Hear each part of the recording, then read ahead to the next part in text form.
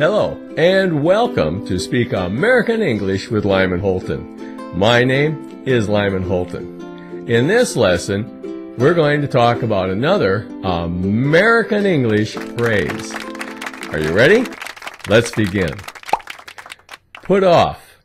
The verbal phrase put off is used when we temporarily avoid, delay, suspend, reschedule, or postpone doing something. We could say, sometimes my son puts off doing his homework until it's time for bed. Here are a few more examples of how to use put off in sentences. The boss has put off giving me a raise for 2 years now. I really don't like that guy. Hey! My wife says I can't put off cleaning the garage any longer. I guess it isn't going to be a fun weekend. I learned from my father's biggest mistake. I didn't put off saving for my retirement. I'm going to make sure my kids do the same thing.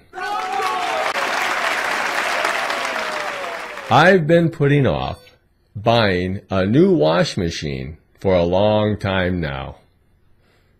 Maybe that's why my wife moved out. Everybody keeps asking me why I've put off fixing my roof for so long. It's not hard to figure out.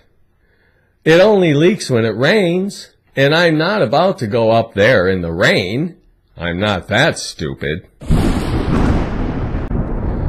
If you put off going on a diet any longer, you're going to have to buy a new tent instead of a new dress. I wouldn't even know I was talking to your face right now if it weren't for that pizza sticking out of it. I guess it wasn't a good idea to put off fixing that little leak in my boat. Now I'm wondering just how far I can swim with these geese pecking at the back of my head. In our next lesson, we'll cover another American English phrase. Goodbye for now.